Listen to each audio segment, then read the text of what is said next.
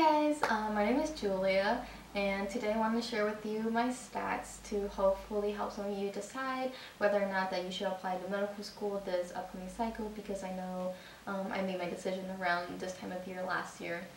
And so if you are interested, then just keep watching.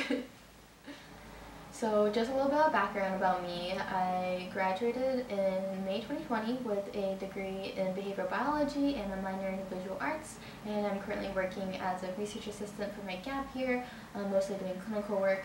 And so I wanted to come here and talk to you about my stats and stuff, just because I did not have the best MCAT and I also didn't have the best GPA, but I got a medical school, so yay!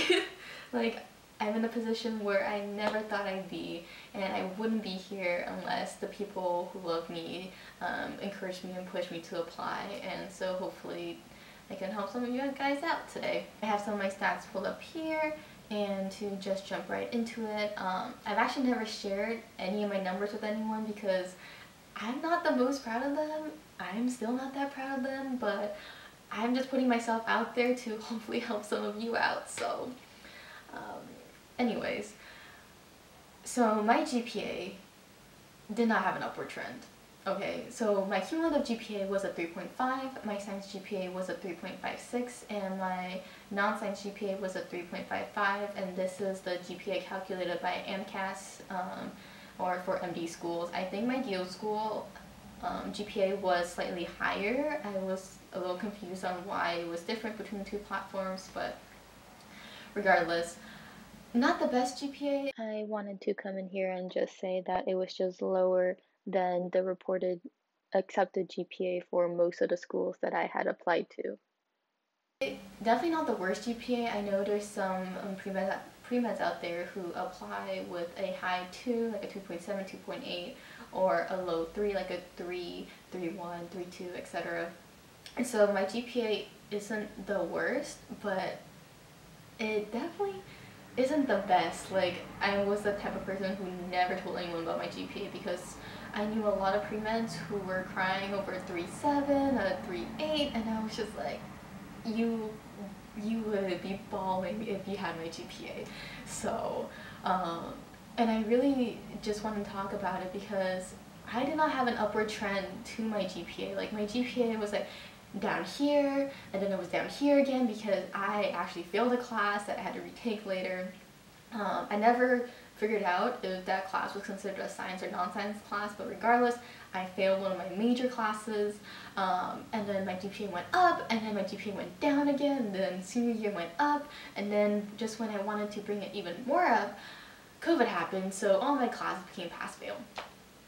So I didn't have the upward trend that I saw a lot of people on YouTube and Reddit, etc. talk about when talking about people who apply to medical schools with a lower GPA. So I was really worried because I didn't have that trend, and I just didn't see anyone with my kind of stats apply. So yeah, I was pretty much a average B to B plus student. Not the worst. All my pre-med classes, I think I averaged around a B.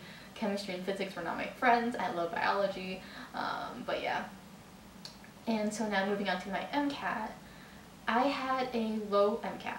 Like, the first time I took my MCAT, so I took my MCAT twice. 3 times. Long story, but my application for the schools that I got into, they only saw the first 2 times. So the first time I took it, I was not prepared to take it, and I definitely should not have taken it, but I didn't think it would be that bad. I definitely scored lower than my practice exams, partly because I'm not a good test taker. I get really bad test anxiety, I get really nervous for tests, and I just usually underperform during the actual test when compared to a less stressful environment. And so the first time I took my MCAT, I got a 499. Yeah. I don't think I've ever said those words out loud, and I've definitely never told anyone that before, so if any of my friends or family is watching, like, please don't judge me. But I got a 499, which is a 43 percentile, and my breakdown was a 123, a 124, a 127, and a 125. So yeah, don't know yeah, it wasn't great. I shouldn't have done it. I spent the whole summer studying, like a lot of my peers did. Some of them decided to take it and they did fabulous. Some of them decided not to take it and postpone it. I decided to take it because I was like, why not? Let's see. I shouldn't have played with my MCAT like that, but I took it. I even took a MCAT prep course for it, a 3-month MCAT prep course for it, but I don't think that actually helped me. So if you guys want to know more about my experience with a Kaplan MCAT prep course, then please let me know.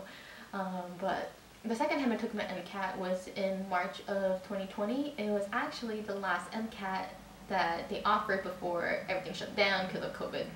So for the March one, I actually kind of wanted to postpone it, but it was the MCAT right before my spring break, and I was like, I really needed my spring break just to relax. I've been studying for the MCAT for so long by that point.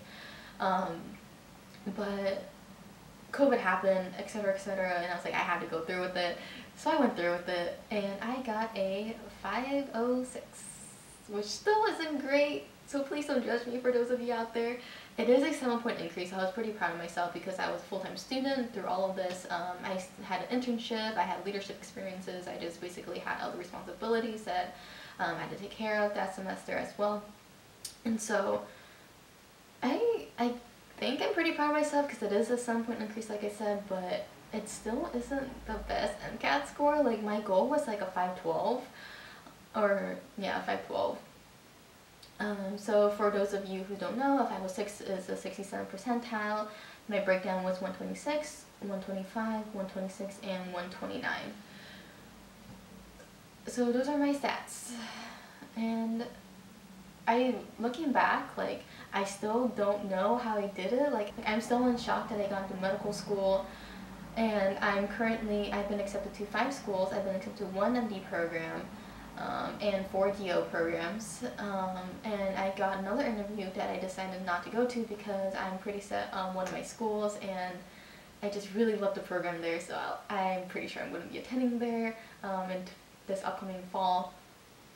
But those are actually the only 5 schools or 6 schools that offered me interview invites as well, and so I got accepted into all of my interviews, so yay. Don't know how I did that either. But I don't know what happened. I really think that schools looked past my stats into my application and decided that I would be a good fit for that school. So I think what really saved me was, one, I did come from a top 10 institution, and so maybe, I know I've heard some stories about them giving extra points or whatever to people who come from certain schools, so maybe that happened to help cover my lower GPA. But ultimately I think what happened was I had a strong application, like in terms of maybe my experiences or what they think I could bring to the school. I did do research, I worked, I volunteered in multiple places, I stood in leadership, and I actually did pursue something I'm really interested in, which is art, with my art minor and some of my extracurriculars. And I was really trying to find my niche in college with art and medicine, etc. So maybe if they thought I was a little bit interesting, maybe that's what helped me get into medical school. But you know, ultimately you never really know, but that is just my hunch. But regardless, I'm still amazed that I am here and that I'm going to be starting medical school in the fall, which is just insane to me because, you know, we work our whole lives to get to this moment and to apply, and I think it's only like 40% of people actually get into a school on their first application cycle, and so I'm just extremely thankful and extremely grateful that I did, and I didn't have to do a post-bac program because that's ultimately what I think I would have done if I didn't get in anywhere this cycle. And I'm just really still in shock. So overall, the tips and advice I want to leave all of you with today is that your application is way more than your stats. Like, I truly do believe that. And a school will accept you if they think that you're a good fit for the school, as shown through your personal statement or your activity list or your recommendation letters, etc. And so even if you have low stats but you feel like you're ready for medical school, then go for it. Just try, because I didn't have the confidence to try, and I'm glad that my loved ones pushed me. And I also just want to say that it's possible to get in medical school even if your stats are lower than the school's reported average MCAT or average GPA. For one of my interviews, the interviewer actually told me that my stats were lower than what they typically accept, which kind of threw me off guard, but it is true, and it's a fact that I had thought that I wouldn't have to talk about during one of my interviews, and I did. So as long as you own up to it, and as long as you know where your mistakes are and how you can improve yourself as an applicant, and to just be honest in your interviews and to yourself, then I think everything will be okay. Like, I have a belief that everything in the end will be okay. So yeah. And so if you guys want to know more,